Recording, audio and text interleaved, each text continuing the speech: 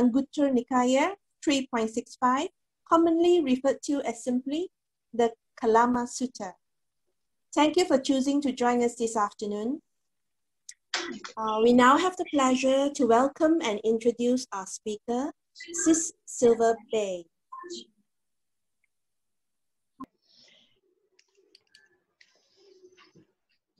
This is what we're going to cover today. First, I will offer an introductory thought about the Kalama Sutta. Then I'll take you through 4 sections.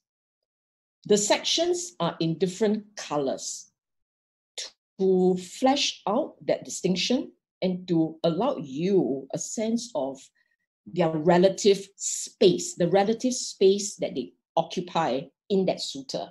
Okay? And then I'll offer some concluding thoughts.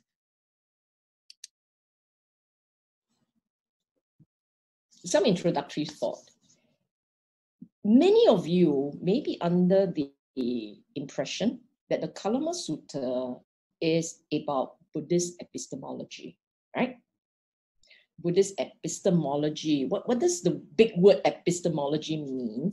It means theory of truth. In other words, what do we know?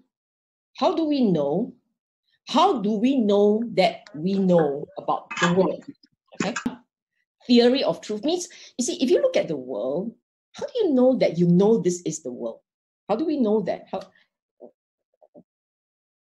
Buddhist theory of truth means, what do we know, how do we know, and how do we know that we know? This thing is very important because if you look at the way that we look at the world, how do you know that this is the world? How do you know that this world is real? How do you know that you know what you know is correct and it's real? So all this is a philosophical, it's an entire field of study. It's epistemology, and the Western world is very big on this, okay? Now, Kalama Sutta, because of certain components within the sutta, for a long time, people would just look at Kalama Sutta and say, oh, the Kalama Sutta is about Buddhist epistemology. Actually, that's not true. It is not about epistemology per se. If you look at Kalama Sutta, it is found in the Anguttara Book of 3. Anguttara Nikaya means it's a collection where the suttas are in numbered order. So book of 1, book of 2, book of 3, and so on. Okay? Meaning a book, in the book of, say, 3, there will be 3 components the Buddha will highlight to you. In the book of 5, there will be 5 factors or five conditions that Buddha will highlight. So Kalama Sutta is captured in book of 3, not book of 10. Why 10? Because I will flesh out to you later. There are 10 elements that he fleshed out as one should not go by these 10 and assume that's the truth. Okay?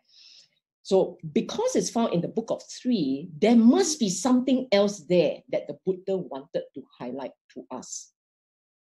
So this talk, the key objective of the talk is to help us all have a deeper appreciation of this sutta. This sutta, in my view, is very critical to understand properly and to apply in our daily life. Any sutta should be appreciated in terms of how we apply it. It's not enough to just understand. You have to apply. Apply means make it relevant to your daily life. Okay? And I said earlier, I'm going to divide them into segments. You look at the colors. A, it's in khaki green. It will cover the portion that talks about the limitation of conventional sources of knowledge. B is in blue.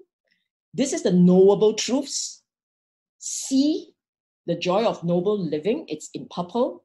And D, 4 comforts. I call it brownish orange. Okay?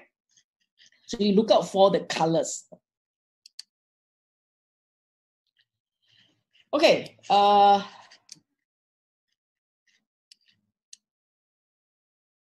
First one, the first section, limitation of conventional sources of knowledge.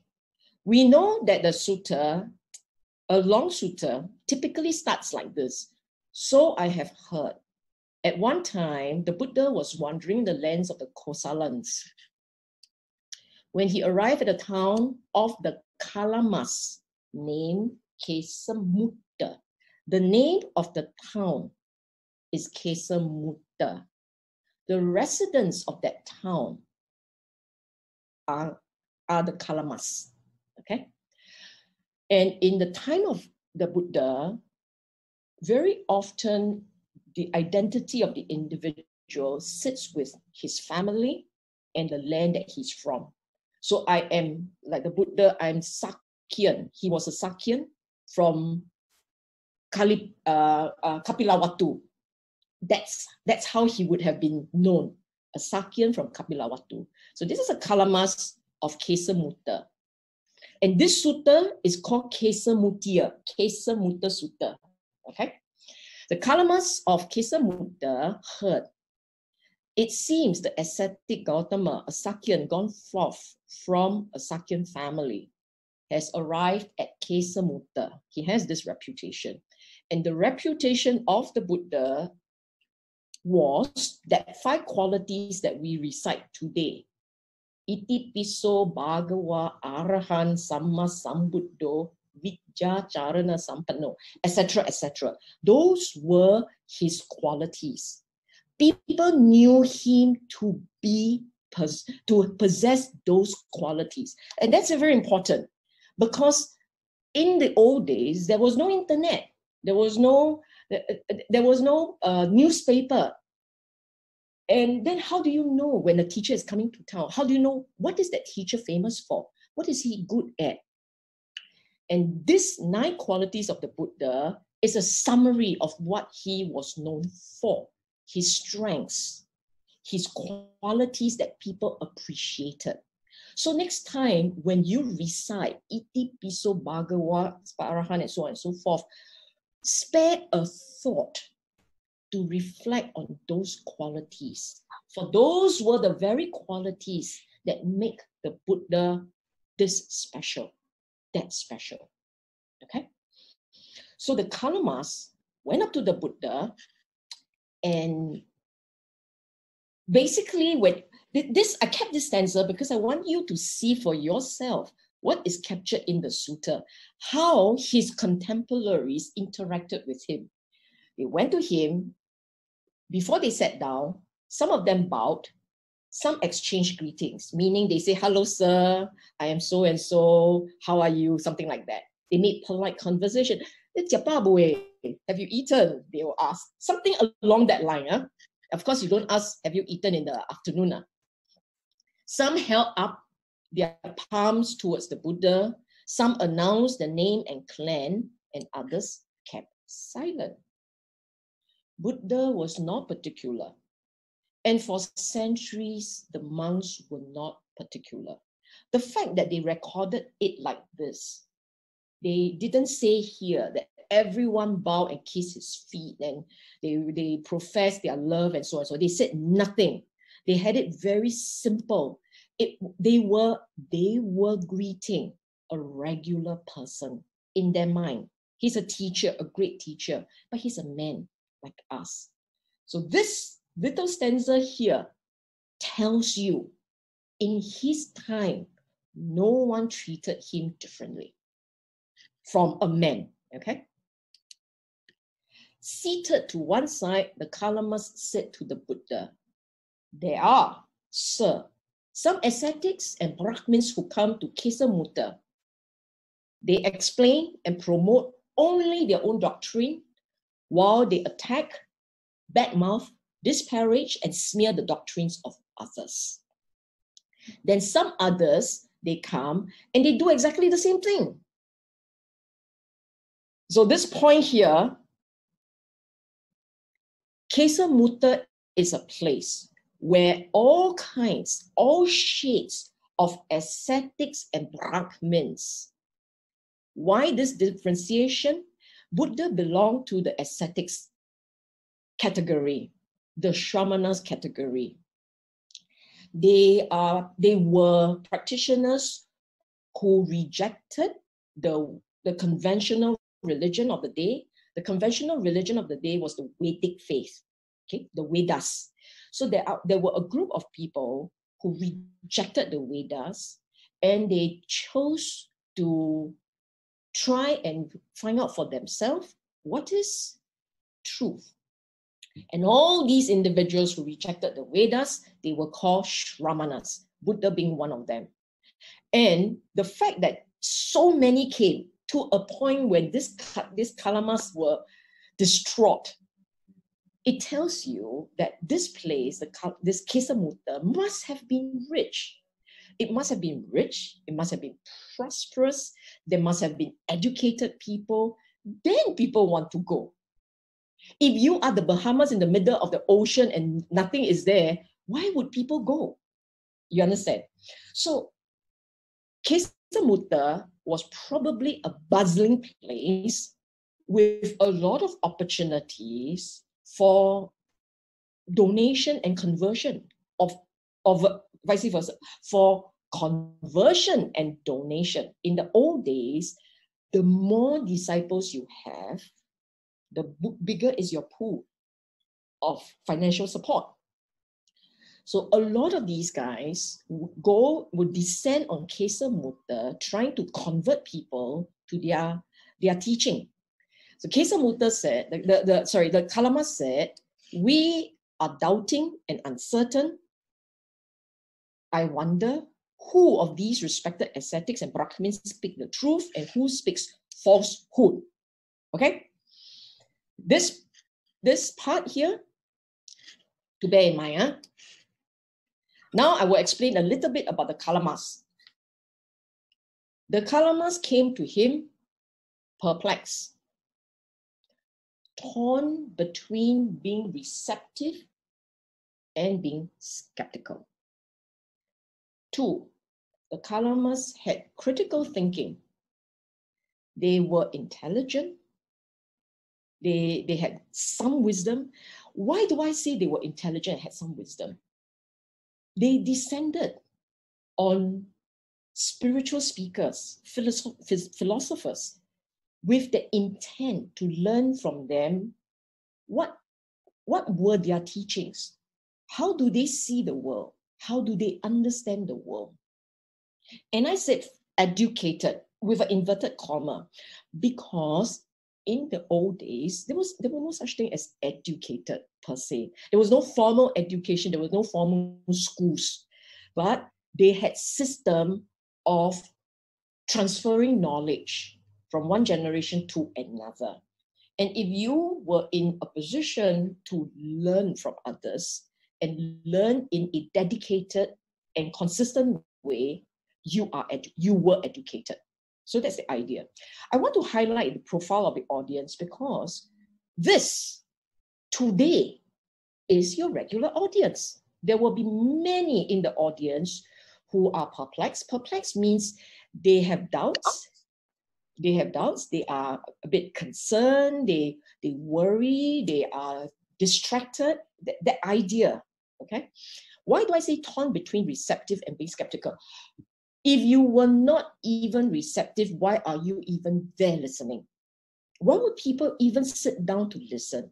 The fact that they sit down, they attend a talk, means they want to hear. They want, unless it's your mother who forced you to go, but otherwise, anyone who attend a talk wants to know more. If there is that wanting to know, they will make an effort to be receptive. But because they had all the other doctrines flooding their mind, and if they were contradictory, if the teachings were contradictory, they can't help judging. They can't help comparing. So this is what was happening. The Kalamas were comparing, they were listening, they were half receptive, they were half thinking and arguing in their mind and so on and so forth, okay? And I highlighted this because I want to point out again, I want to repeat this point. This is an audience today, typical audience today. Watch how the Buddha handled this. Huh? I asked this question, what was the audience asking? I will spare a few seconds for you to have this point sink in. What was the audience asking? I'm not waiting for an answer. I'm waiting for you to answer yourself. If you have thought enough, I will move on. Huh? See, the limitations of Zoom is the audience cannot reply to you. So I will have to reply to myself. Agree? This is what the audience wanted to know. What is truth? On this point, I need to emphasize, I need to highlight certain things. When we use the word truth today, we are actually talking about epistemology. What do we know? How do we know? How do we know that we know? And so on and so forth. This is, I call it the Western philosophical sense, in the sense that they are actually talking about the theory of how do we know, what do we know, and so on and so forth. What's the applicable values? Irrelevant. To them, that's point two. Right now, we're just focusing on how do we know that we know? Huh? But the ancient Indian audience in the Buddha's time, when they talk about truth, they are not talking about epistemology. They want to know, how do we lead a life properly? What is the meaning and the value of life? How do we make sure that going from here, I will be better? I will have a better life. I will have happiness and sense of fulfillment and so on. So for that ancient audience, when they came before the Buddhas and say, what is truth? They're not talking about how do we know truth. They're talking about what do I do? How do I do right or wrong? How do I improve myself in life? You ask yourself this. Most of us sitting down here, I'm pretty sure 99% of us sitting down here, I'm pretty sure we're all Chinese, right? And I'm pretty sure that being Chinese, we're very practical people. Meaning, when we think about truth, we will think about how to protect ourselves. How do we make sure that we are okay? And my family is okay. And then we'll get better, that we will improve, that we will not deteriorate, that we are not following something, doing something that makes us more unhappy, make us more resentful, make us more disturbed. We don't want that. We want to be better. So for us, what works in terms of improving my welfare, improving my happiness, making us better, nicer people, that's good. Okay? You have to bear this point in mind, because the Buddha, in his reaction, in his response to the Kalamas, was specifically addressing this concern. They want to know who speaks truth, who speaks false, with regards to how do I lead a better life? And how do I know? Okay? So Buddha's first immediate response, it is enough, Kalamas, for you to be doubting and uncertain. Doubt has come up in you about an uncertain matter. I said this is unusual and unconventional response because if you remember what the Kalamas said, they said everyone who came before them will say that their doctrine is right, is good, is for the better, etc., etc. And other people's, they badmouth. They will disparage, meaning to say they promoted their own and they undermined others. Buddha didn't do that.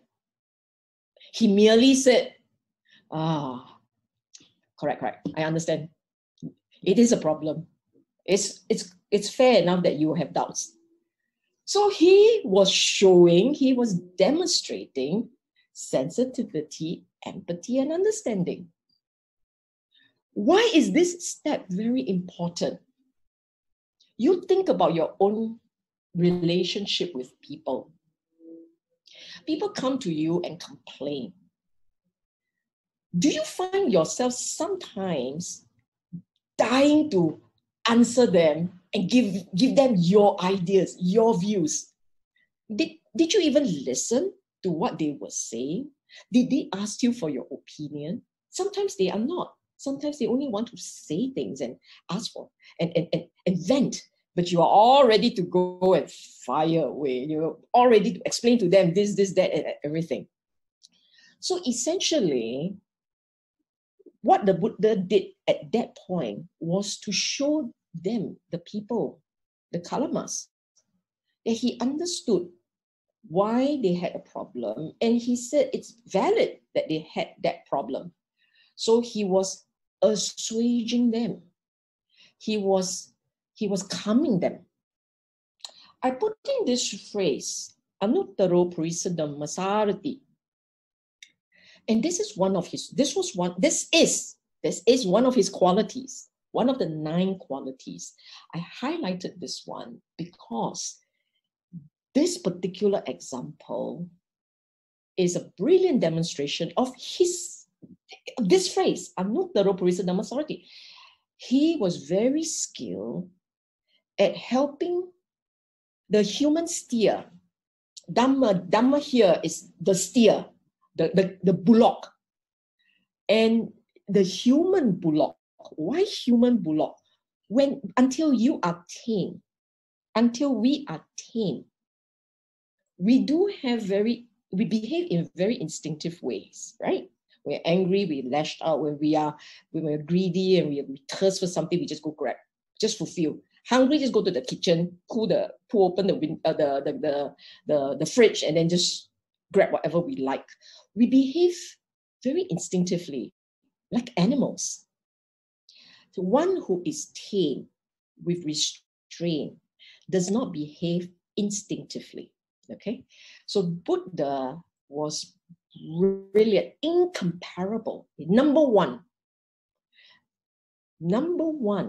at helping the wayward human, the human with problems, with wild habits.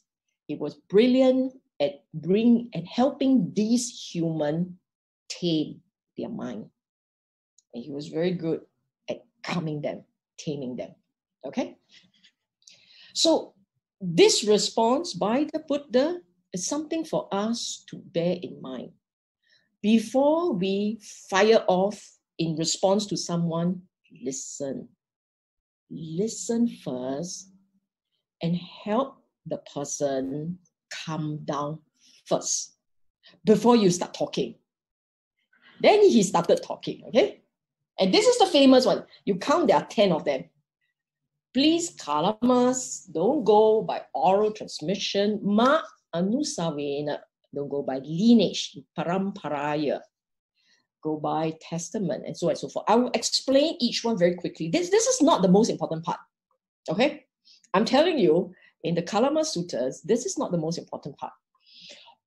But posters, screensavers, they tend to just focus on this portion because they think that Buddha was saying, in all of these, do not take it as truth.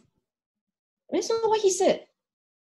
What he said was going by oral transmission. Oral transmission means something which people have heard and they share amongst themselves, and it's passed from one person to another.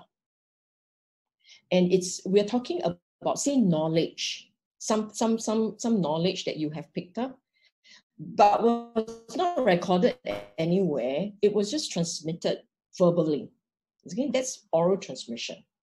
Lineage is what you learn from within your family. So your parents said, oh, I learned this from my mother. When you are pregnant, you must do this, and after you deliver, within that 1 month, you must do that. That's going by lineage. No science, just going by lineage. Okay. Testament, basically people talk, and then they say, it works. I'm telling you, it works. That's testament. canonical authority, your Pitaka, your collection, your scriptures. Now, just on these four, you reflect on your own life in your regular world. You think about it. How often do you run off thinking, oh, this piece of information must be correct because, you think about it, it's quite common, right? I mean, how do you know that, let me see. Let's talk about pregnancy and the 满月, that first month of confinement month, right? The old people will say that, oh, you cannot turn on the fan and don't open the window and it must be kept warm and all. How do you know that it's true? Because old people say so. Oral transmission. Because my family always practice like that. Lineage. Because I read in the book. 𝗞𝗲𝗀𝗶 𝗦𝘂𝘁𝗁𝗂𝗲𝗏, canonical authority. You understand what I'm saying? But you think about it. How do we learn Dhamma? We learn Dhamma via these methods, right? From oral transmission, from lineage, from testament, from canonical authority. We have to do it like that, right? Then how? If the Buddha meant you're not supposed to take any of this thing as gospel truth, then don't need to learn Dhamma. How to learn? So it's not. He's just saying that going by these, not enough to say this is truth. I go on, logic, inference, reason contemplation, acceptance of a view after consideration. This is what we go through in here. The first four are information taken from an external source. The next four, logic, inference, reason, contemplation, acceptance of view. The next four deals with what goes through here. You think it makes sense. You're very happy to say that it's the truth. You draw your conclusion from some samples. You said it must be the truth. You think about something in a very superficial way. Ma-di-ti, this one, acceptance of view after consideration. This is actually superficial thinking. It's thinking, it's still thinking. You're not even thinking logically here. You're just thinking. And after you think already, you're happy. You say, yes, it's the truth. You see what I'm saying? The last two deals with perception of the speaker, appearance of competence. Is that speaker? You listen to someone and he speaks perfect English. He is, or perfect Mandarin, beautiful articulation. I love his choice of words, blah, blah, blah, blah, and he must be good. How often have we been guilty of that? And the final one is, this is our respected teacher. He has to be right. Based on these alone, they are not enough for us to conclude what is said has to be true. That's the point. It is not that you must disregard. He does not say you disregard. He's saying that keep an open mind, don't conclude so quickly. Okay, the reason why the Buddha would advise everyone to be very careful is this. All conventional sources of information and knowledge, all of them will be underpinned by moha. Moha. You think about it. The world is completely shrouded in moha, right? We have that problem. If the world is all shrouded by moha, people talk, people share, people say all kinds of things. That information has to sit on moha. And that's all. And problem with moha is that it's not wrong per se. The problem is it's incomplete and it's potentially corrupting. What do I mean by that?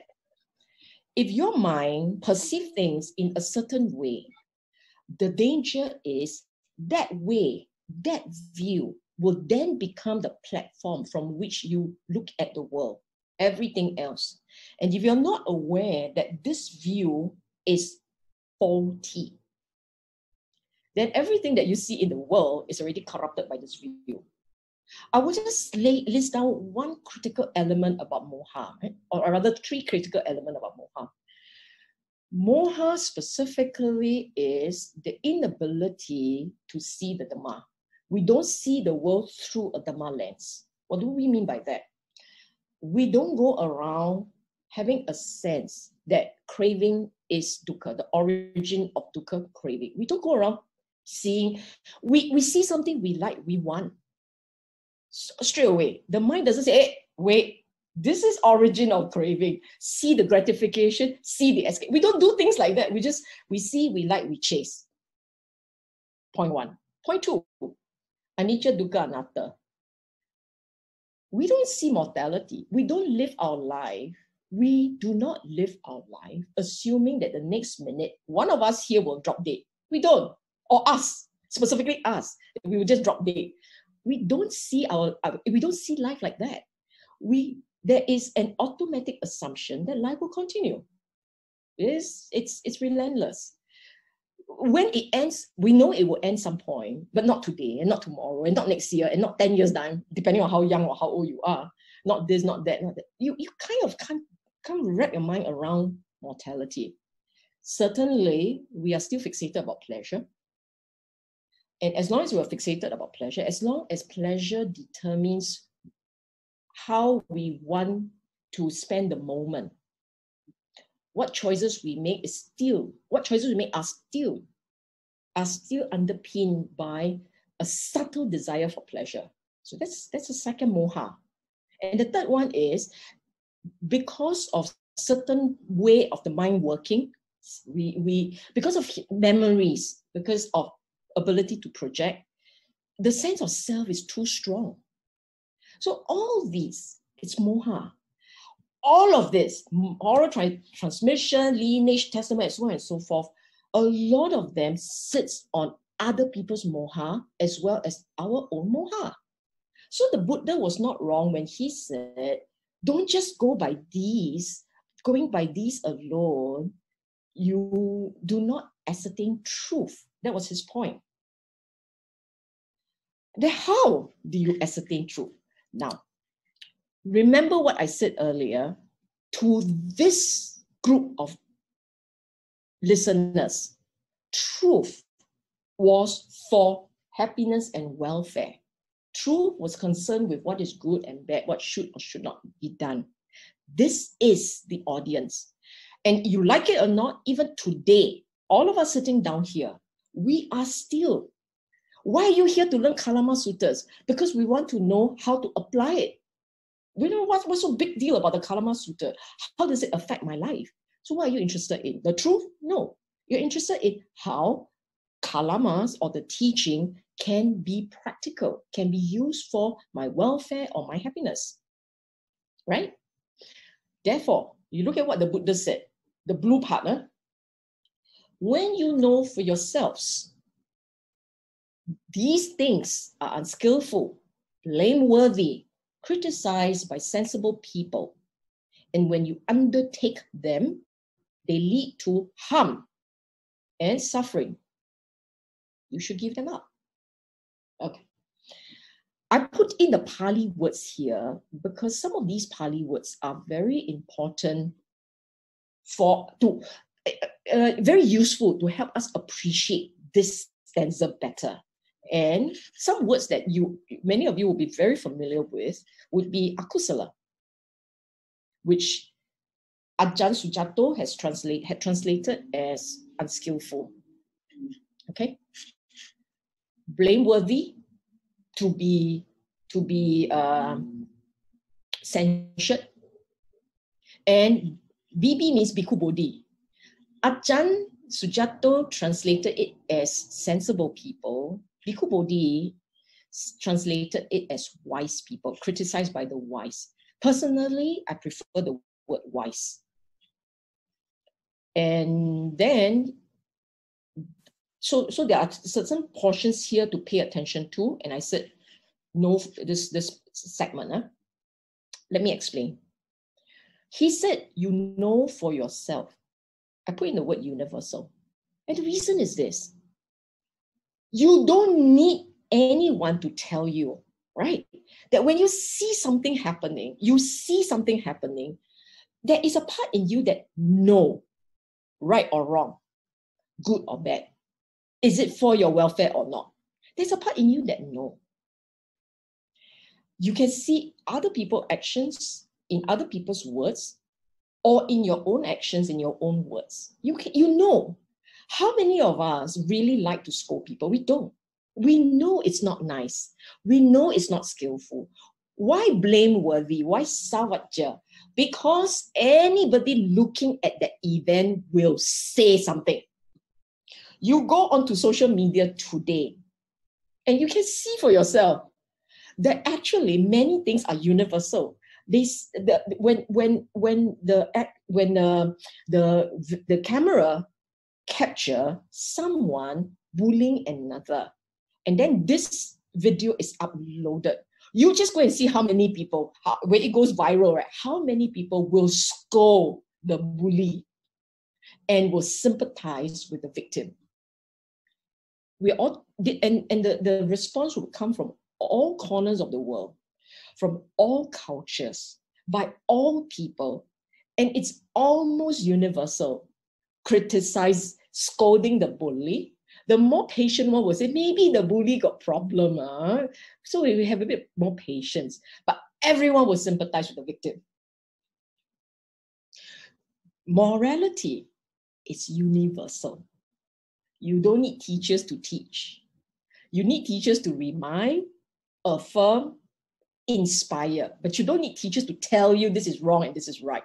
So the Buddha is saying here, or was saying here, when it is akusala, when it is 𝗲𝗧𝗧𝗧, it will be criticized by wise people, sensible people. Why sensible people? Why so specific? Because we do know that fools will be the only few who will say, yeah, good, bully her, good, this is a good thing. There will still be a few fools. But the bulk of us, we are wise enough. The bulk of us will say it's wrong. This is not. Okay? So your three considerations, anything, any action, unskillful, what does it mean? Why this word unskillful?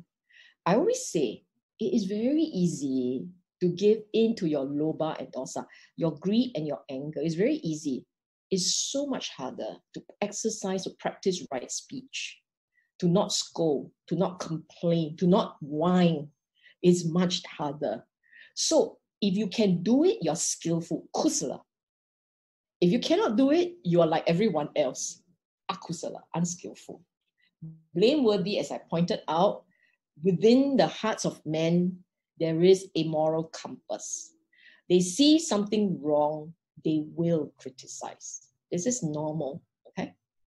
So you look at the action, you know for yourself, it's unskillful, it's blameworthy. Other people will say you, just as you will say other people. And you know, when you undertake them, it will cause harm and suffering. Comes the third point, give them up. First point, knowing something is wrong is not difficult. Second point, recognizing that it causes pain and suffering. Hurt your welfare, cause you pain. That's also not wrong. I mean, that's not difficult. Giving them up, that's the difficult part. And the Buddha, he used the word 𝗤𝗲𝗃𝗧𝗧𝗏, should give, should abandon. Should abandon, okay? Then he went on. So it's this point. This is a second point. What do you think, Kalamas?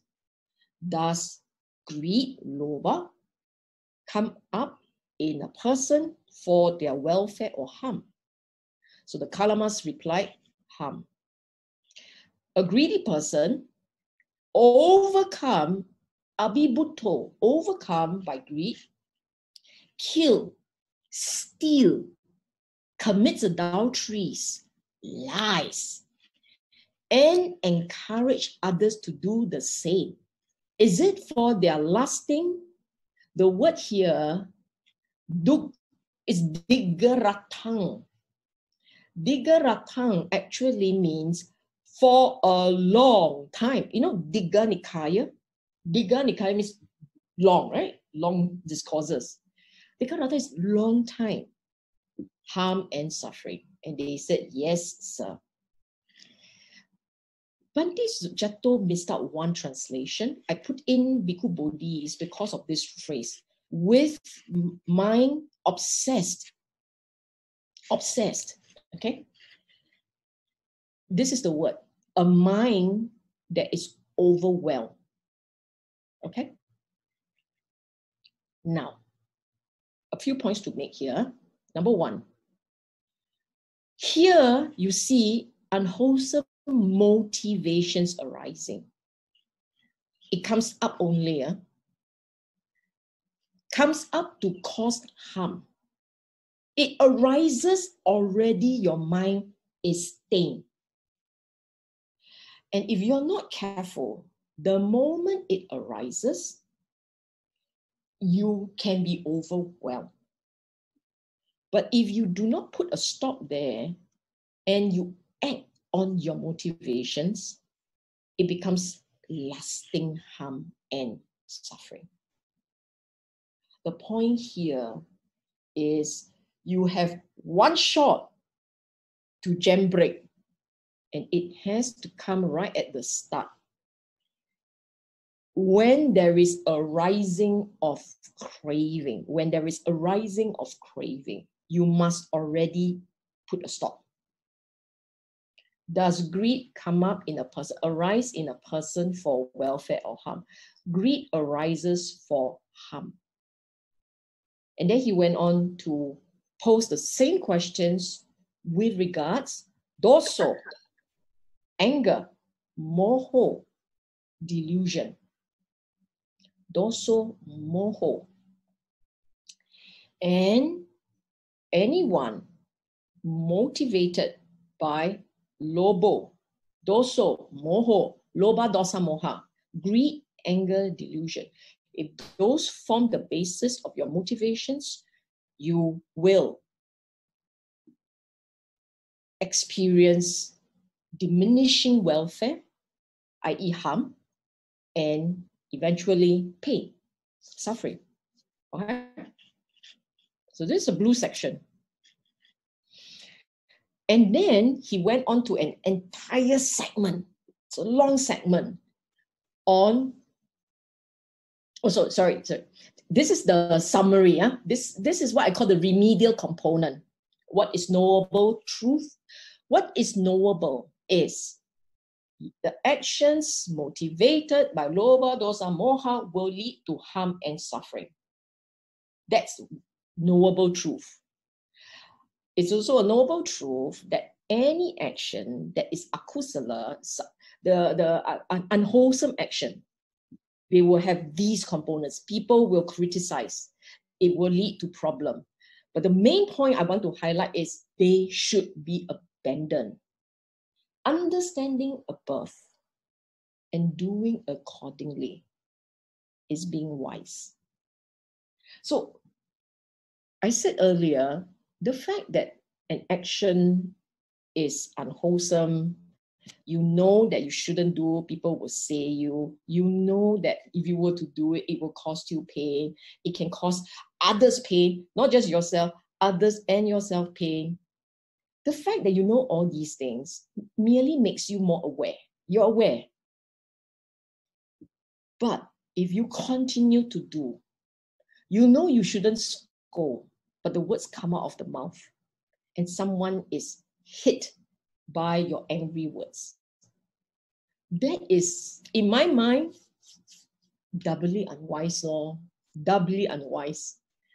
You were sharp enough to know and catch that it shouldn't be said, it shouldn't be done. But you have not enough wisdom to hold the line on kusala. And you refuse to let it go. If you refuse to let it go, that is really unwise. Okay? That's the idea.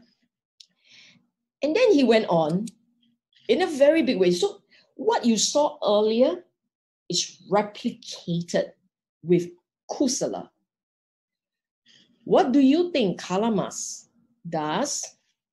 The word used in Pali was alobo, and Bhikkhu Bodhi translated it as non-greed. Ajahn Sujato translated it as contentment. He basically pushed it one more layer. I prefer to keep the word non-greed, because non-greed, yes, one step further is contentment. Contentment is the ultimate of alobo, okay? But non-greed, for a start, at least you stay there, and then you push. It requires a little bit more practice to make it contentment. So that you're not greedy does not make you content yet. But if you're not greedy, eventually contentment will arise in you. It's a slightly different stage of cultivation. So does non-greed come out in a person for their welfare or harm? And of course it's welfare. And a person who is content, who is without greed, he won't be overcome by greed. He doesn't kill, steal, commit adultery, lie, and encourage others to do the same. Is that for their lasting welfare or happiness? Sukhaya. This is welfare is hitaya, okay? And happiness is sukhaya, for their happiness. So wholesome motivations arising, just having wholesome motivation, just having alobo arising is enough to bring you welfare, to bring welfare. And if it translated into wholesome speech and action, lasting welfare, lasting happiness. If you recall, the component that was green, and now this component that is blue, which one is wider? Which one is bigger? Which one occupied more space? This one, isn't it? This one clearly, Buddha spent a lot of time talking about this. He was already answering their question, but he didn't say this is truth. He said this is something you all should know. You all know for yourself. You all know that when you do this, motivated by this, this is what happens. If you know so, you should let go. Don't do. So what is good? Any thought, any thought, speech, or action with wholesome motivation is good, should be done. Any unwholesome thoughts, action, speech motivated by unwholesome motivations, not good, should not be done. Okay? So he was already teaching them what should or should not be done. But he cast it in such a way that they think it's theirs. They know it themselves. And so therefore they're more receptive. The third component here talks about the joy of noble living. Okay? You note, in the earlier portion, wait, let me show you previous. You see, what do you think? And then the word here in Pali is 𝗞𝗲𝘀𝗀𝗀𝗀𝗀𝗀𝗀𝗀𝗀𝗀𝗀𝗀, that was the word that he used. Okay, 𝗞𝗲𝘀𝗀𝗀𝗀𝗀𝗀𝗀, person. Remember this word, person. Then here he used the word noble disciple. It's a differentiation really. This is where the Buddha injected his teaching, his training, the outcome of the practice on his path.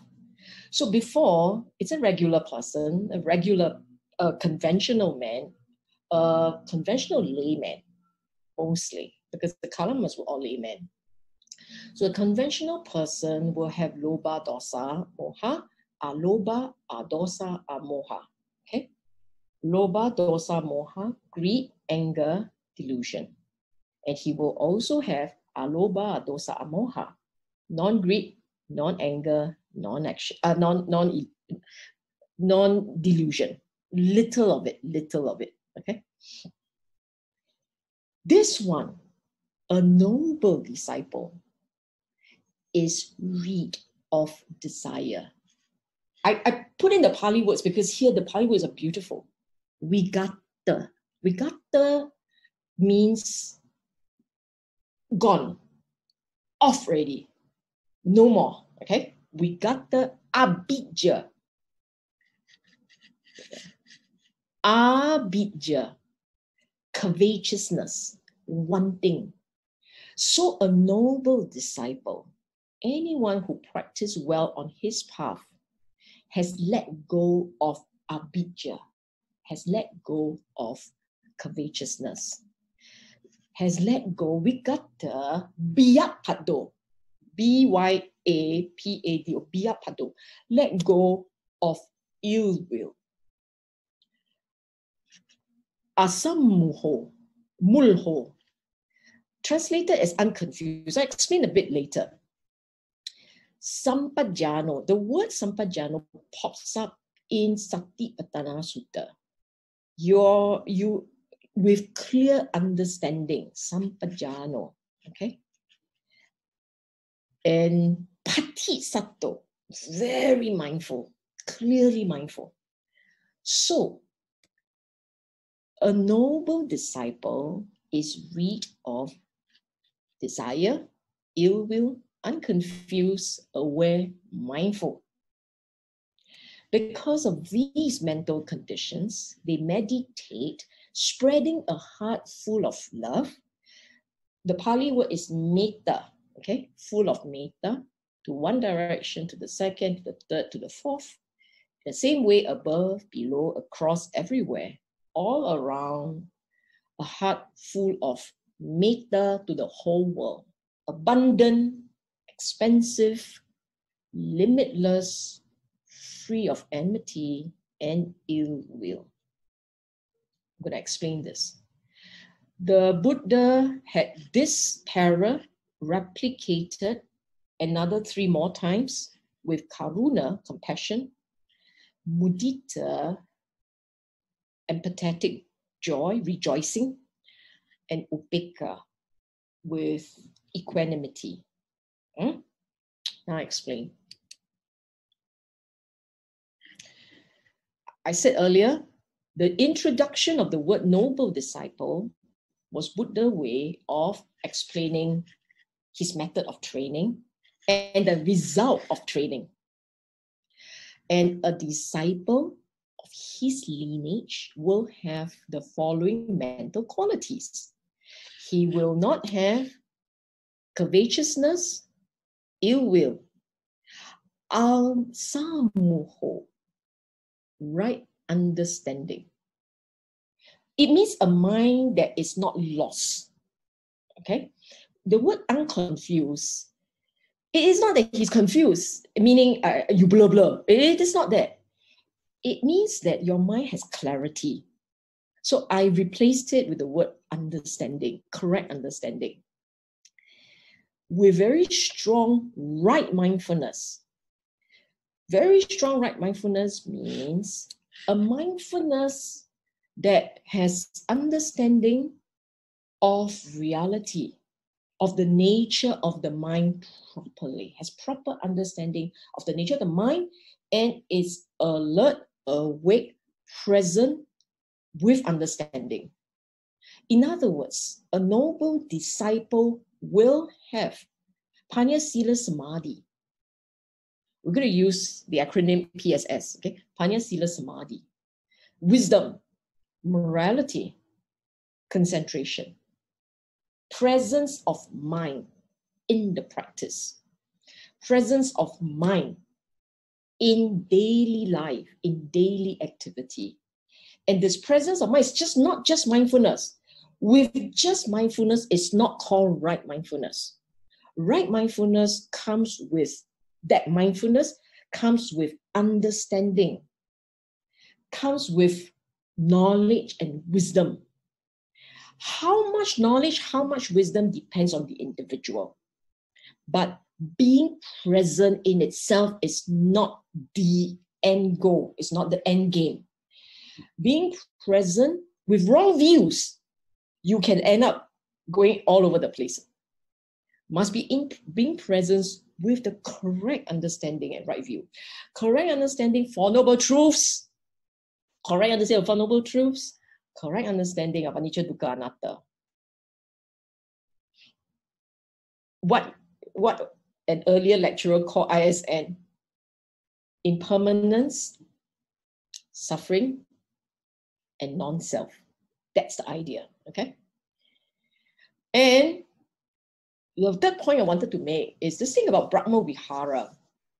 You see, a noble disciple in our practice, one of the end games really is helping the mind diminish the sense of differentiation, differing from another, differentiating from another. Our instinct, our regular human instinct, is to see us and others as separate. We almost can't help it, see people separate. Meaning there is me, I, and then there is you and you all. There's separate people. As you begin to practice, as you begin to get rid of desire and ill will, and you cultivate clarity of mind on the Dhamma, you will start to see the world as no more than aggregates arising and fading away, rising, ceasing. And as you look at these aggregates rising and ceasing, and you begin to see how the same conditions that trap you and drive you are the same conditions that trap another and drive another. You will, as you begin to identify with others and their suffering, instead of being fixated with your own suffering, your mind will start to open up and start to embrace. It is this fading away, the fading away of the differentiation between us and them, that fading away that helps us to become more metta, rightly metta.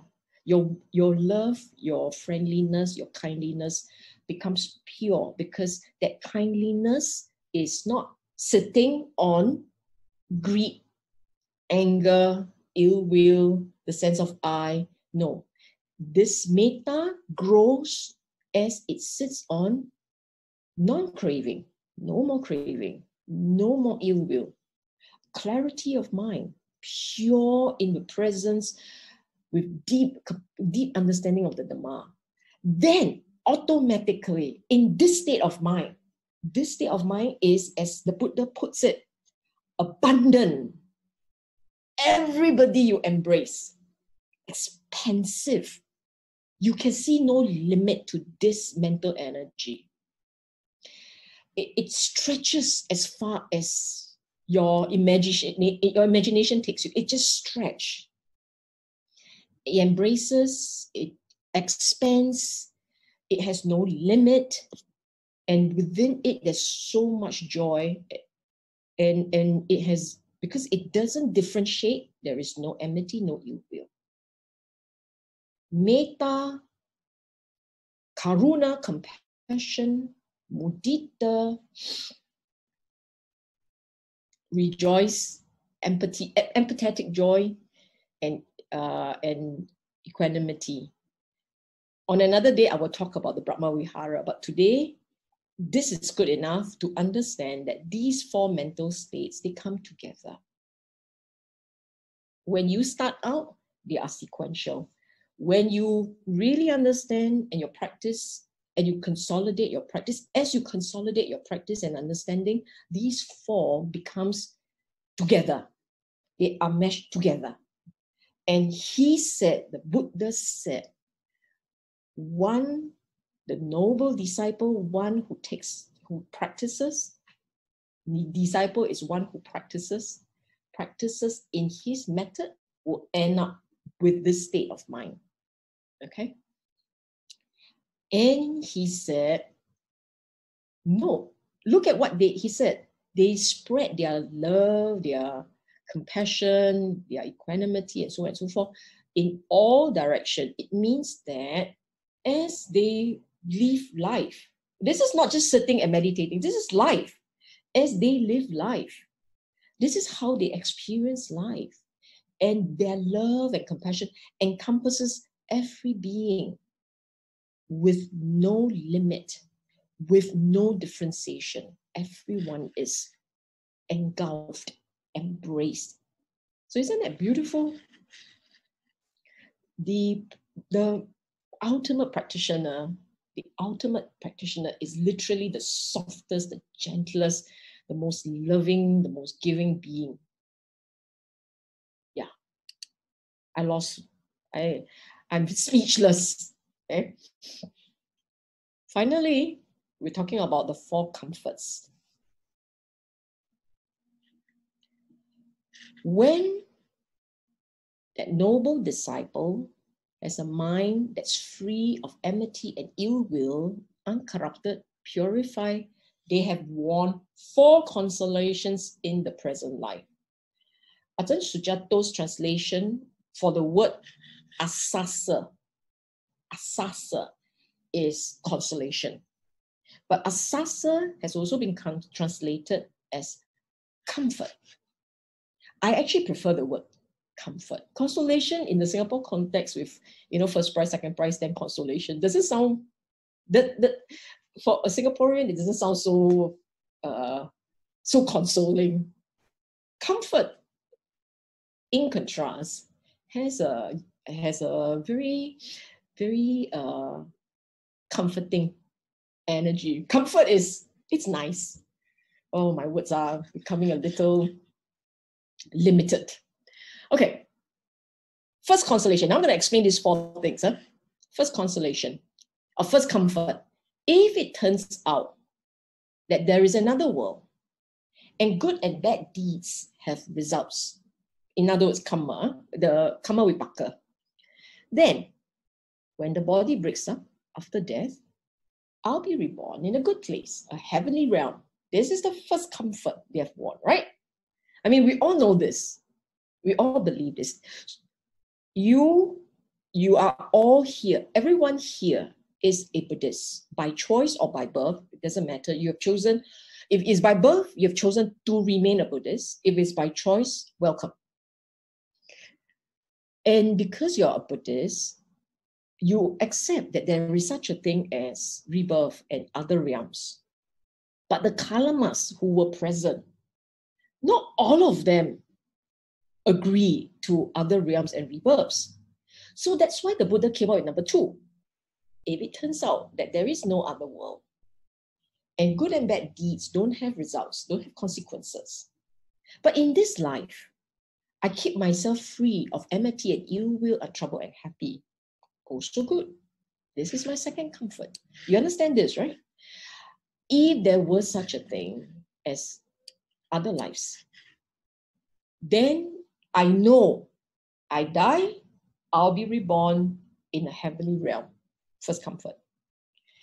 But if there isn't, even in life, if I stay good, if I choose to act wholesomely, remember what was said earlier? Motivated by wholesome, you act and speak. You do not cause harm to others.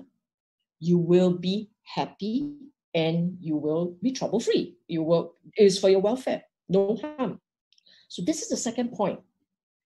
Even if there is no world, no other world, then it doesn't matter.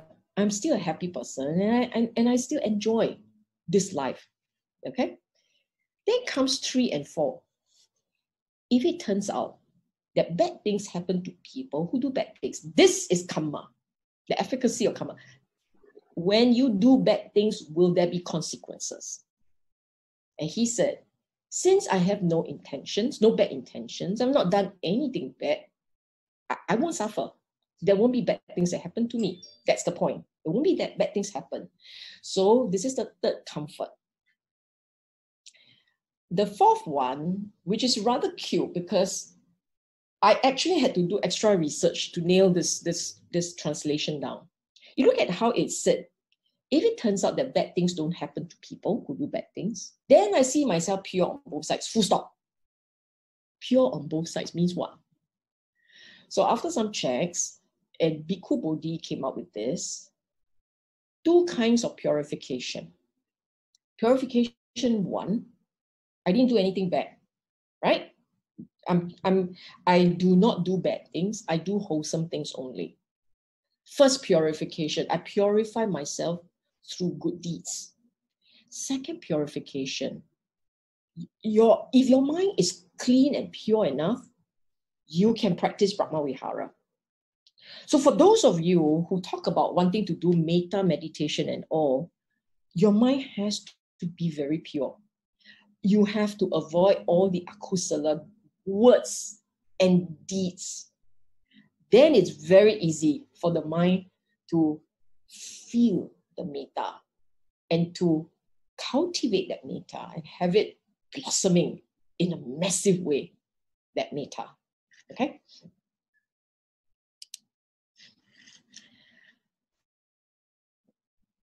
It's in orange because the Kalamas were so affected by the words. They said, oh, so true. Oh, when a noble disciple has a mind that's free of enmity, awera citto. Citto is the mind, a mind that is, vera actually means enemy, anger, enemy, okay? Awera, no enemy. Aweya patja, abrak patja, no ill will. So no enmity, no ill will, undefiled, pure. They have 4 comforts in the present life. Look at how the mind, what the Buddha said. He always ends with pure. Visaddha citto, pure mind, purified mind. So in our daily life, in our daily life, you must remember this. It is not enough to stay, to control akusala. It's not enough. You need to also get the mind to a kusala mental state, a purified mental state. Okay? And then following that, they said, excellent Bhante, excellent. Sadhu Bhante. We go for refuge to okay, the translation has a problem. Let me explain. This is the original Pali word. Mayang, we, Bhante, this is the sir. Bhagavantang is the blessed one. This is the one. This is the word. So it's been translated to Master Gautama, but actually it's Bhagavantang. Okay? Saranang Gacchama. We go Gacchama for refuge, the Dhamma and the Bhikkhu Sangha.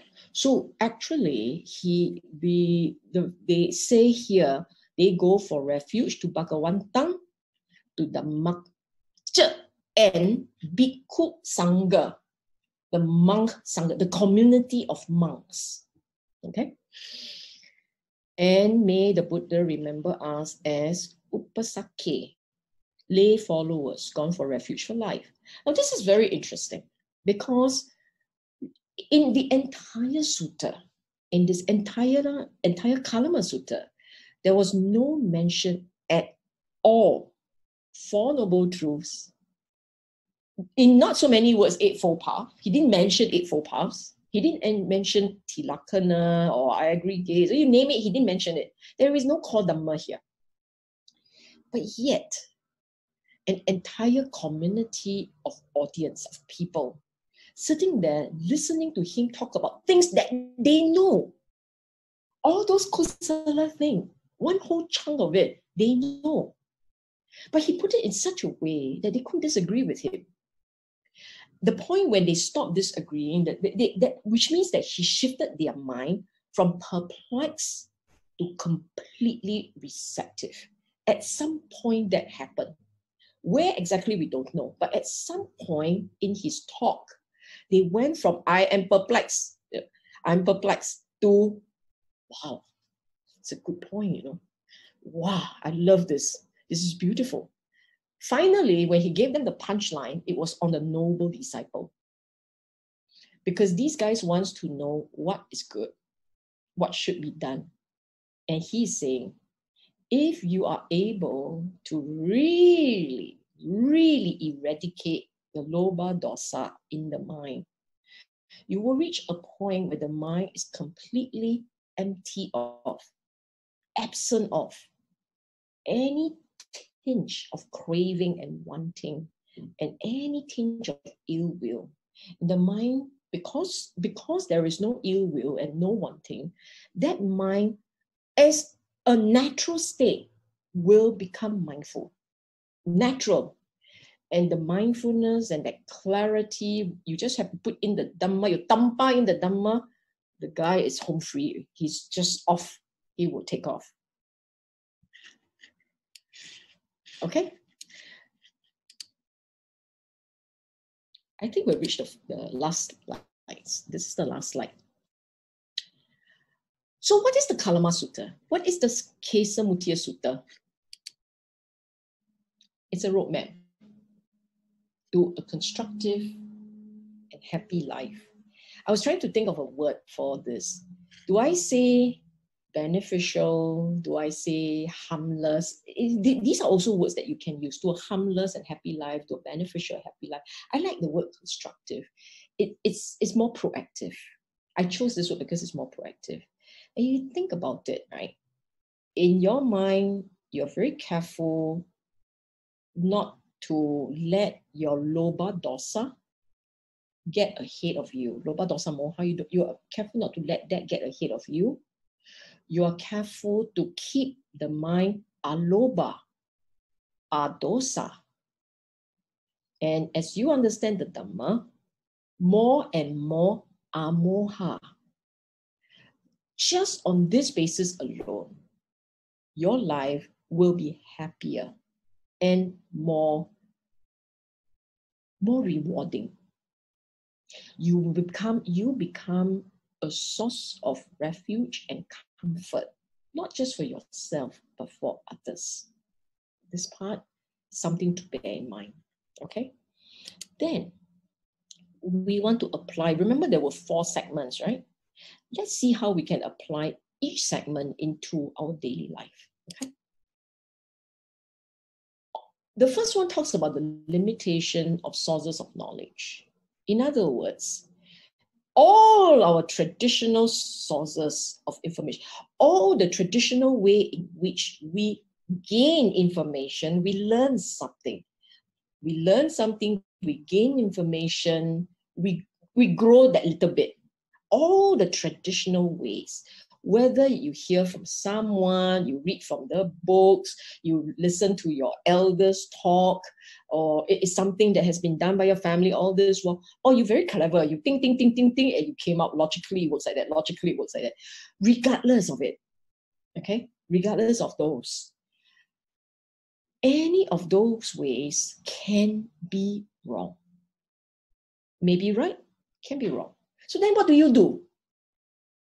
Strike a balance between keeping an open mind, but still preserving some degree of critical thinking. Where that balance is depends on the information, depends on the situation, and depends on you. What is that balance? Depends on you. Depends on occasion. If you are, say, a professional, and in your profession, there are all these information gathered through the ages. Say law, all those law books, medicine, all the medical knowledge and information. You cannot go in and say, I don't believe, don't go by this, don't go by that. Then how are you practicing? You can't. You have to go by something. But keeping an open mind means I accept, I will listen, I will hear. Preserving critical thinking means I still need to think about it. I still need to reflect. I still need to see for myself how it works. So this is basic. But throughout it all, make sure that your moral compass doesn't switch. In your mind, you say this procedure has to be done because I can make money. That's off already. Whether or not it has to be done, you are driven by greed. It's not very good. Keep it pure. I'm doing it for this person. To the best of my ability, I help this person. This may work, this may not. We'll see how. And in the way that you convey the information, make it balanced. Don't put your ego in it and say it's my way or the highway. As I said, keeping an open mind is for learning and growth. You don't open your mind, you cannot hear. If you can't hear, you wouldn't learn. It's as simple as that. If you don't protect your critical thinking, then you are like a rubbish bin. You're like Wikipedia, everything just dump inside, dump, right or wrong, everything dump inside, which is not very wise either. So we will have to exercise some judgment, critical thinking and judgment. I added some point here, which I thought it's good to highlight, because we do have a problem, especially if we know a subject very well, we kind of assume we know everything.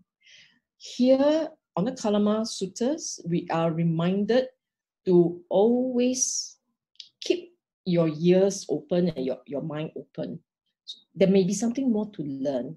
There may be something else you will see from a different context. And be aware of your biases, prejudices. This is very important, especially as practitioners, knowing full well that what you have retained earlier already sitting on moha, remember? Because they're all sitting on moha, just tell yourself, we don't know everything.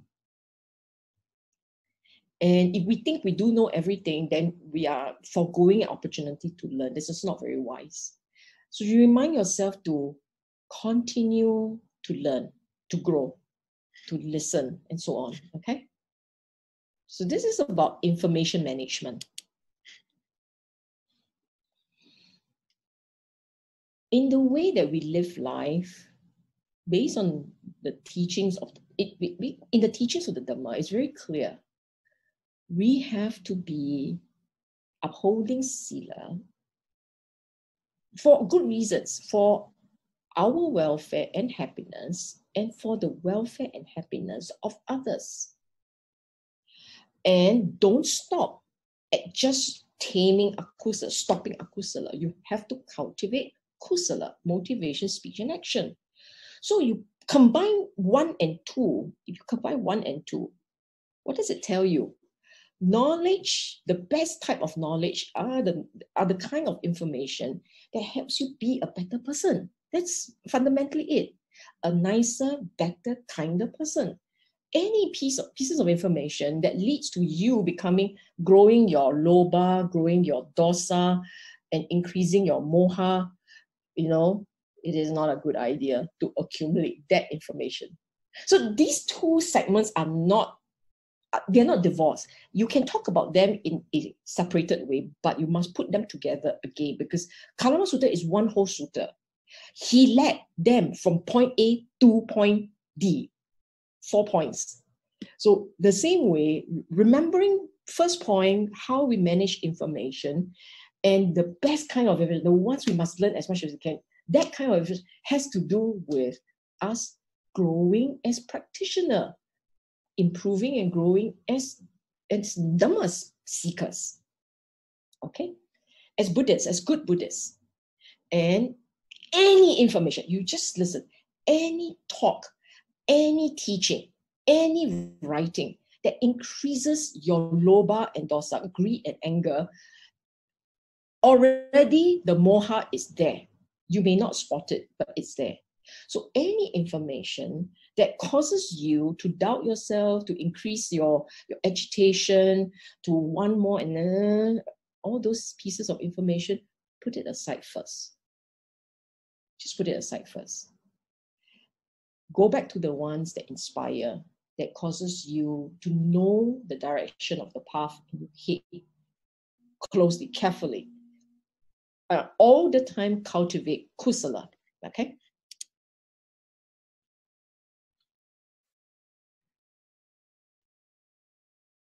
A noble disciple means a practitioner who is making headway, diminishing the stains and purifying the mind. Fundamentally, it's that. So as you walk this path, okay, on noble living, I will just tweak, I will just explain something a little bit more. You see, there can be what I call the periodic noble living, and then there is the noble way of living. The periodic one means there are good days where maybe you did a really good meditation, or you were on a retreat, and you had been upholding the sila very well, and you had been keeping, and you had successfully kept your mind kusala. When that happens, automatically the mind, the mental conditions are ready. The mind is ready for samadhi, meditation. Automatic. You don't have to try so hard. You just have to sit and the mind is present. And it's happy and it's light and it's soft and it's malleable and it can see. It is receptive to the Dhamma information that arises in the mind. Okay? That is what I call the seasonal, the episodic noble living. Then there is noble living as a way of life.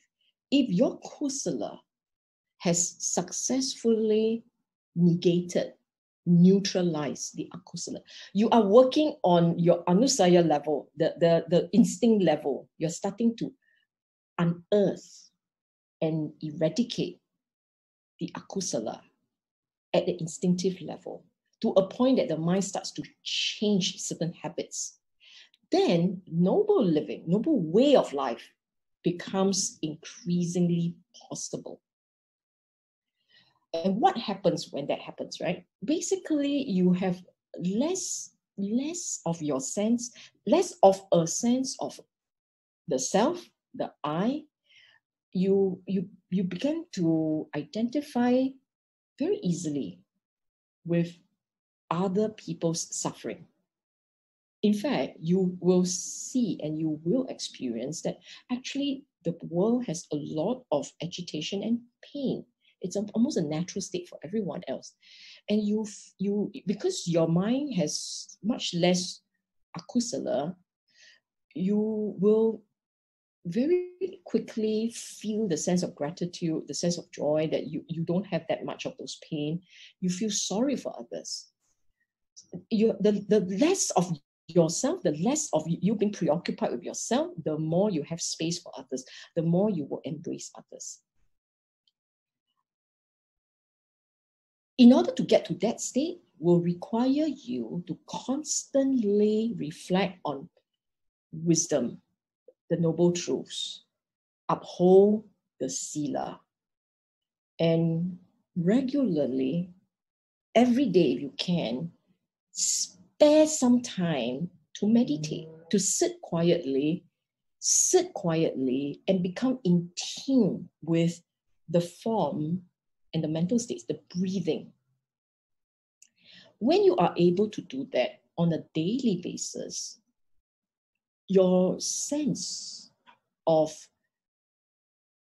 being at one, being at peace will increase. This is Brahma Vihara. Your metta, your friendliness, your compassion, your ability to rejoice for another when he's having a good time, your not being caught up with all the equanimity means you're no longer affected. You're not so affected by the ups and the downs, the pleasant and the unpleasant, the pain. It's just rising and falling for you. When you reach that kind of experience. This life is very beautiful. It's worth living. It is a life of comfort and bliss. Okay? On the 4 comforts, the point I want to make is this. You reflect on these to help you affirm in your mind that you are practicing well, that you are on the right track, that being a Buddhist, upholding the path is the way you want to spend this life. And you hope this 4 comfort helps you at the end point. Let's assuming you're not an arahant, right? At the end point, there will be a becoming.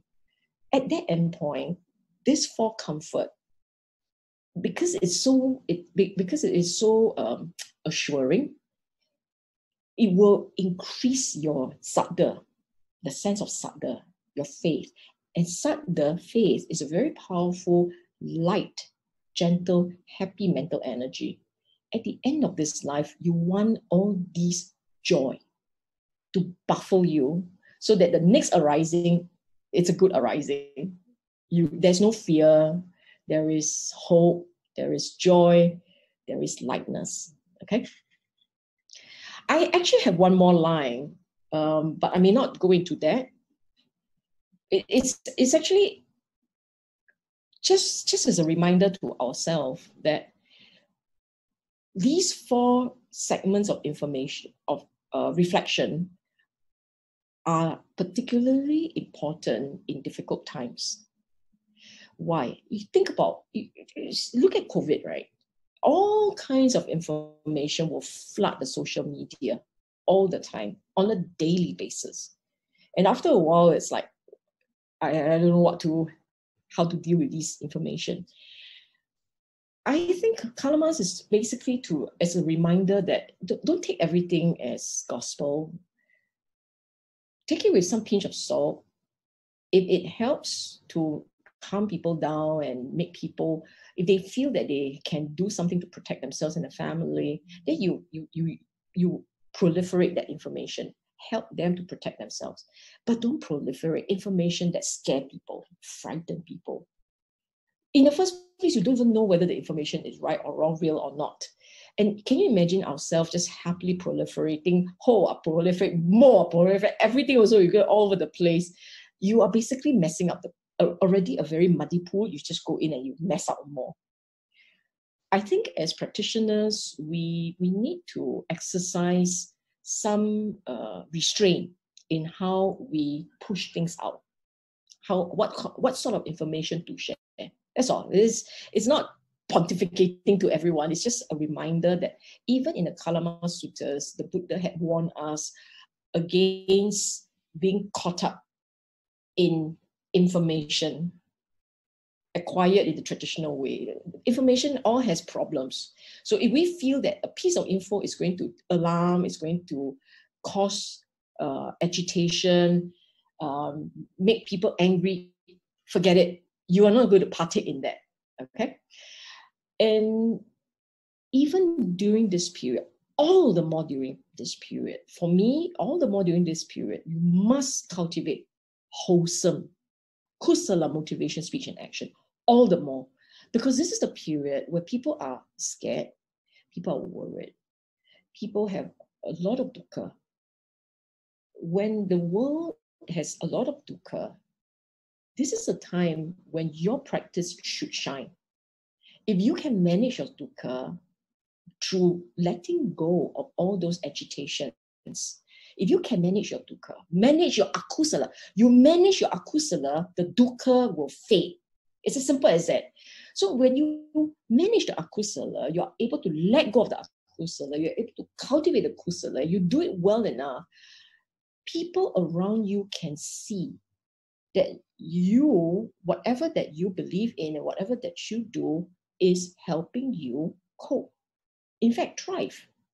Then all the more you must do by the path so that you can inspire others and motivate others to come to you and say, what are you doing right that we are not?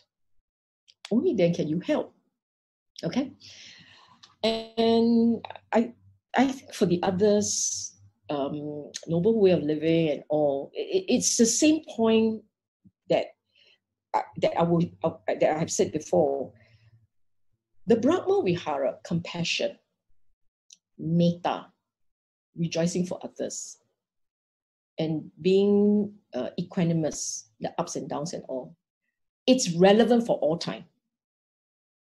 To cultivate your mind to the level that you can experience this makes you able to live any life in any conditions with ease. That's the beauty of this practice. Okay, so I think I will stop here and I will take any questions. We don't have a lot of time, 3:37, not a lot of time. I invite questions. Intrigued by your point. Okay, the question, I'm really intrigued by your point that all of us are actually just aggregates. Some are, all of us are the same. You see, 5 aggregates, all beings, if you think about it, right? Can you see my screen? Sorry. Okay, never mind. We are all 5 aggregates, right? Meaning to say, all individuals, everyone has rupa, vedana, which is feeling, sanya. Sanya is perception, translated as perception. But what it means is recognition. You see something, you recognize, that's it. That's how the mind clicks. You see, if you put attention on anything and you recognize it, you know what it is, at that point when you know, that's sanya. Shankara is formation. The mind thinks. It starts to fabricate, it starts to create, it starts to construct. And then vijnana is basically the experience. All these come together, you have an experience. The experience is vijnana, okay? If you think about it, everyone is like that. Everyone is this collection. And in everyone, for everyone, these 5 aggregates arise and fade at the same speed. There is no such thing as arise slower, drag on longer. It doesn't. They all arise and fade, arise and fade. It's an instantaneous experience, moment to moment. For everyone, it's the same. Okay? When I say we are one and the same, we're saying that everyone will have experiences like this. How they experience the rupa, how they experience the vedana and sanya, shankara, everyone has this kind. They are all, think of it like bubbles, pimples. We are all clusters of pimples. Pimples not so nice, bubbles. Okay? We are all clusters of bubbles all the time.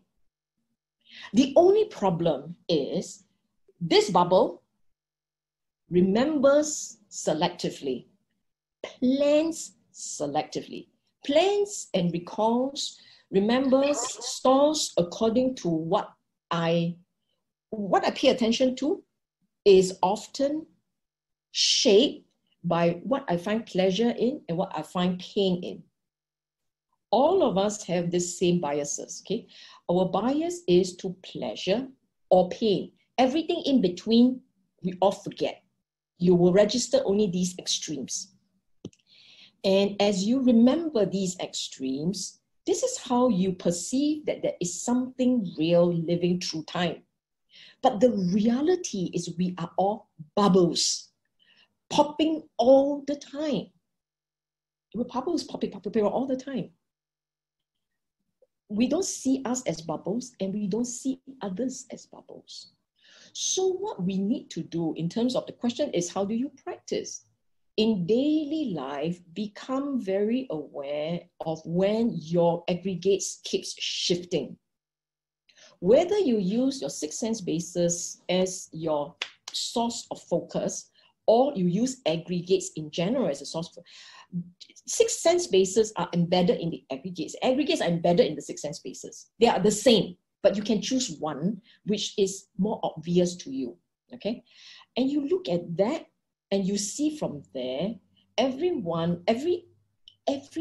experience comes and fades. And if you are able to consolidate clearly in your mind that experiences arise and fade all the time, when you can consolidate the memory of fading as opposed to the memory of pleasure, it's the memory.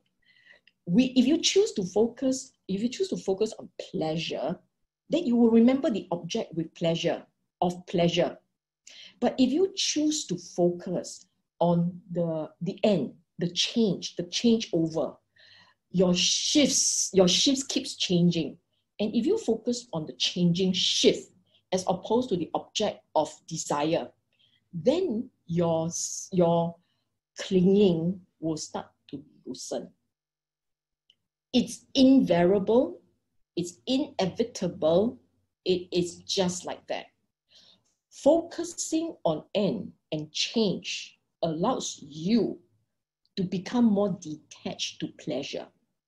Pleasure is nice only if you can imagine pleasure to be pleasure, and there is this delusion in you that this pleasure can last. It's extended. It's worth clinging because it's a lasting experience. I can't think of a better word than a lasting experience. If you do not see pleasure as lasting, but you see pleasure as changing, then your clinging will change. Okay? How come I see two questions the same? Meaning of Panya Sila Samadhi as a way of life. Okay. Panya is wisdom. Sila is morality or kusala practice. Taming akusala, cultivating kusala. Okay? And samadhi is what we call concentration, being aware, the mind being present. Cultivating this requires you to be very clear again and again on a daily basis, again and again, reflect on each moment in terms of Four Noble Truths. Meaning, in a moment, is there craving? Is there dukkha? There is no craving, no dukkha. It shows you when there is no craving, there is no dukkha. So there's one part. The other part is the impermanence of that moment. The moment keeps changing. The moment keeps morphing.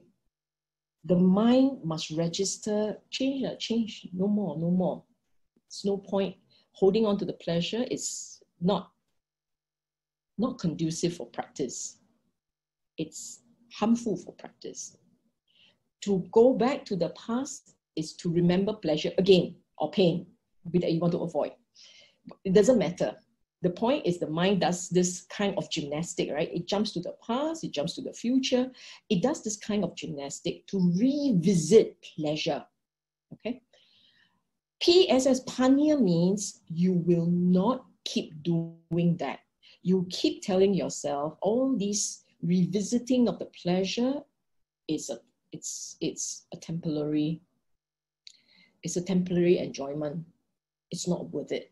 There will be more pain subsequently. If the attachment is strong, then it will lead to dukkha. Panya means keep reflecting along this line.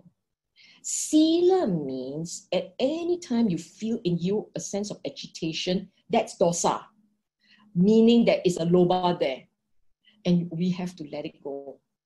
Let go of that feeling, let go of that thought, let go of a desire to keep talking about it. Drop it.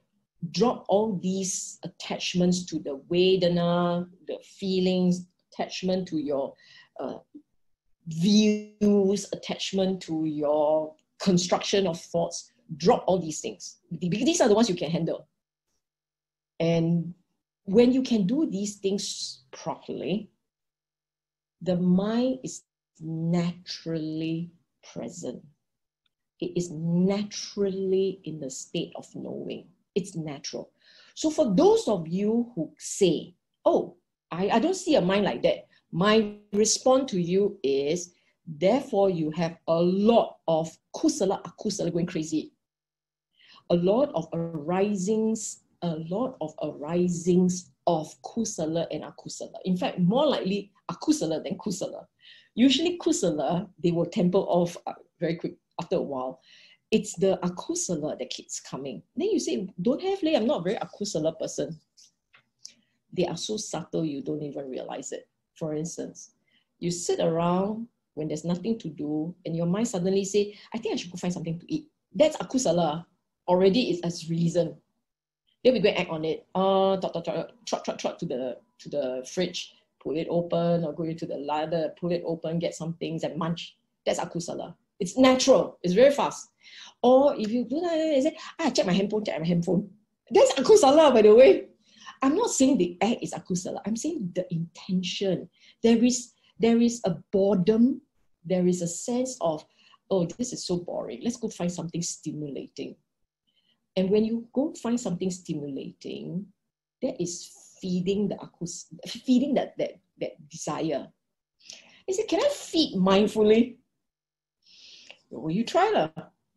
Your mindfulness won't last very long. You will feed. If you feed very mindfully, that desire will drop. In order to continue feeding, you will have to be unmindful. If you don't believe me, you go try it. You mindfully put the food into your mouth and you mindfully experience contact. Very quickly, there is no taste. There's only a bland taste there.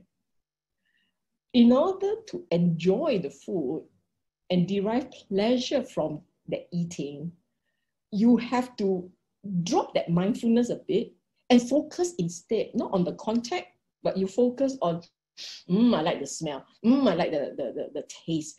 Oh, next time I shall do it this way. Your mind drifts and you can enjoy.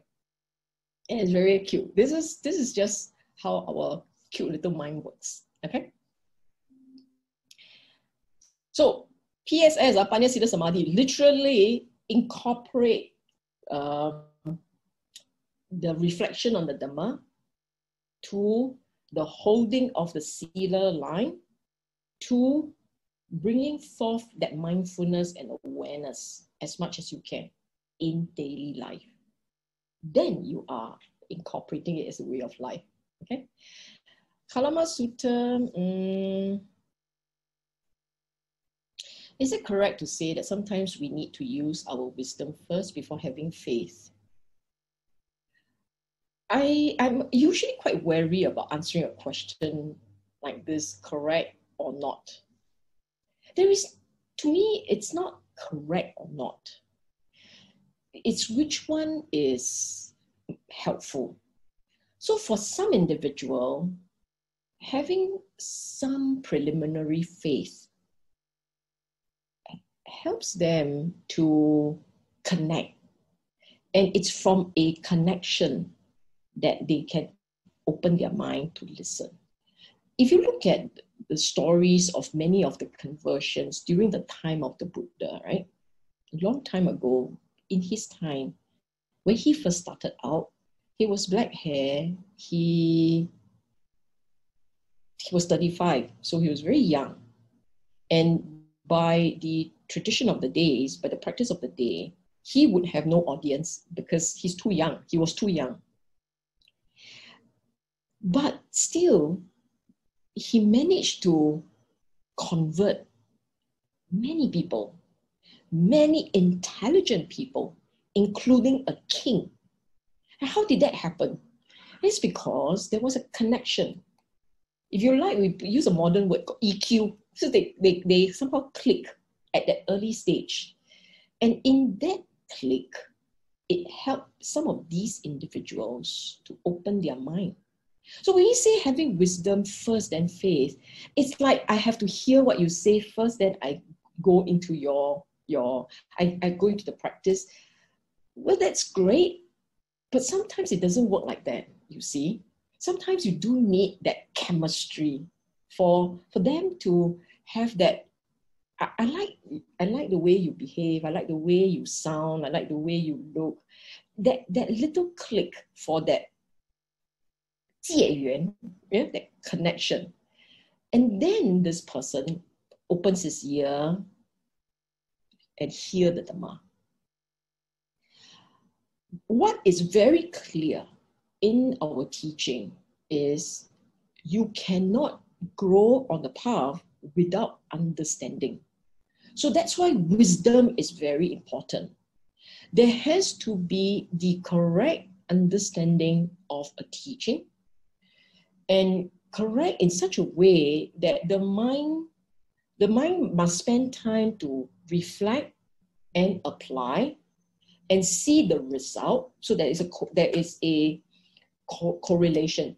You listen, then you internalize, then you apply, and then after you have applied and you begin to see the effects of the application, and then you say, this is how it works. I see. And then the faith will build up very fast.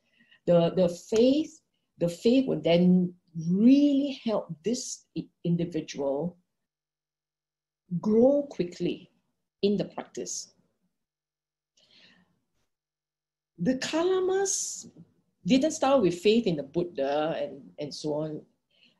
It's really because of the situation, the condition. In those conditions, in that particular situation, if the Buddha had plunged into the scuffle and offer his teaching, what's he going to say? This is my teaching. I don't care if the others are right or wrong. This is my teaching. They are still there to go, okay, it's just another point on the table more. It's just another teaching on the table. He didn't want to do that. It would not have worked. So he would go in and say, this is how you know for yourself what should be done and why. You already know. Okay? Then they say, yes, I like this part, I like this part. Then he 接那个缘 already, right? He connected with them. Then he took them to the next level. Now I tell you something even better. That was how it works. Okay? So that was how he managed to take them into the Brahma Vihara. Actually, there's something else about Brahma Vihara here, which I didn't mention, but since the question was asked, I will talk about it. It also says that Brahma Vihara is not the unique property of Buddhists. Anyone whose mind is free from lobha and dosa massively, because his word was vigatta bija. Abija means rid of. Vigatta byapada, rid of covetousness, rid of anger, ill will. Completely not there. Asammuho, the mind has clarity and understanding, and they are mindful. So anyone with these kind of mental states are perfectly capable of experiencing the Brahma Vihara. It is not Buddhist. Okay? And you don't have to be practitioner. You can get your state, your mind, at any one time when your mind is free from craving and covetousness, free from anger and ill will, which actually is not that difficult. Okay? At that moment, when it is like that, and there is clarity and there's mindfulness present, the mind present in a moment, anytime you can go into the Brahma Vihara. At any time. And everyone who is experiencing Brahma Vihara will experience it in the same way. There is no, my Brahma Vihara is more colorful than your Brahma Vihara. It doesn't work like that. All states of Brahma Vihara is the same. Okay? Okay. Yeah. Shall I take the opportunity to thank you, Sister Sylvia? Oh, yes. Thank you. Yeah. Thank you very much for a most enriching talk. It's been such a gladdening experience to listen to the Dhamma. which has brought much joy, inspiration, and comfort to us. We now have a better understanding of the Kalama Sutta, its interpretation, and Buddha's profound message on the importance of how to lead a life of lasting welfare and happiness, and how to avoid lasting harm and suffering. The best takeaway, Sylvia, is how to practice. Okay. Also, thank you for the Q&A session. It has really cleared some of our doubts and provide us with a springboard to investigate the Dhamma even further, and most of all, inspired us to put it all into our daily practice. Yes. Let me express our gratitude and appreciation to you for sharing your time and the precious Dhamma with us today. We have all benefited, and I'm sure we've learned much from it. Please join us to say 3 sadhus to Sister Sylvia. Sadhu, sadhu, sadhu. We would like to request Sister Sylvia to lead us to the closing of this talk with the sharing of merits with the Devas, all beings, and to our dearly departed relatives. May I invite all of you in your mind think about all sentient beings you have found joy in the experience. Say it aloud. 𝗤𝗲𝗂𝗏𝗂𝗁𝗂𝗁𝗂𝗐, and so on. Then we end with 𝗤𝗲𝗡𝗏𝑛𝑔 𝑛𝑔. Okay? Just let's do it together.